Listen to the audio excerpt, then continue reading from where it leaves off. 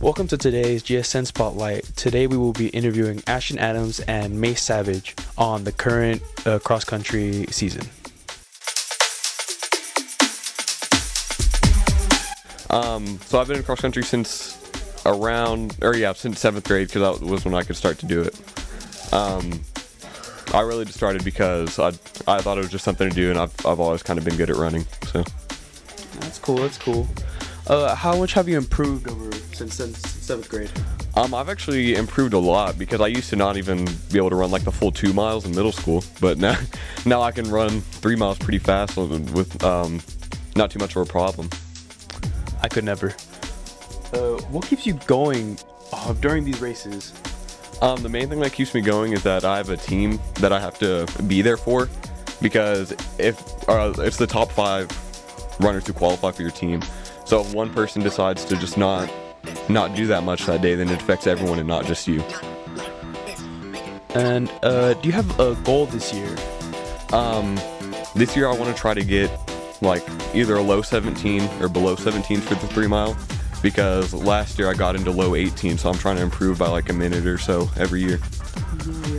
Do you have any like pre-running rituals? Well, we all stretch before every run, and we do like little team gathering, and all hype each other up, and that's pretty much it. Not too much. Yeah, that's cool. And what's the best advice you have received in the sport? I think the best advice I've received so far is just run hard, run fast, because like I said, you have a team that you need to back up, and that if you're not running your hardest and you're not running your fastest, then it's going to affect everyone, and you're not going to be the only one that's left behind. Well, thank you for joining us. No problem. Yep. How are you today, this lovely Tuesday morning? I'm good. How are you? I'm good. Lovely. What's your favorite part about cross country? Probably the people who do it. They're all like kind and help me get through it. That's great. Why do you run cross country? Cross country helps me stay in shape for all the other sports I do, like softball and track. Couldn't be me. I hate running. Are there any athletes you look up to?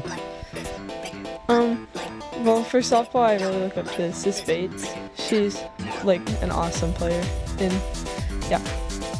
How do you stay motivated when running? The people who do it, they help me like push myself and get better and just keep doing it. Yeah, it's great having people support you. When is your next race? Our next meet is on Friday in Round Rock. Well, good luck. And what are you aiming towards in your next race? I want to get top 20, but it's a really big race, so I'm not sure. Yeah, it's a good goal. You play softball. How does that translate into cross country? Well, you have to run faster on the bases, so if I was playing softball helps me do cross country better, because I'm already in shape by the fall, because through the summer I'm always playing. Then I get to go to cross country, and then I'm already in shape. So on the flip side, how does cross country help you in softball? Like, it just helps you like run faster, like around the bases, and like you can like do more whenever you're faster. So just staying in shape? Yeah. But cross country complements track. So how do you balance track and softball in the spring? So I'm not sure about that yet, because I haven't ever done it before, but I'm gonna try to do it this year and then see how it works out. Thank you for joining us. Thank you. Thank you for tuning in to GSN Spotlight. Be sure to support cross country as they travel to Round Rock this Friday.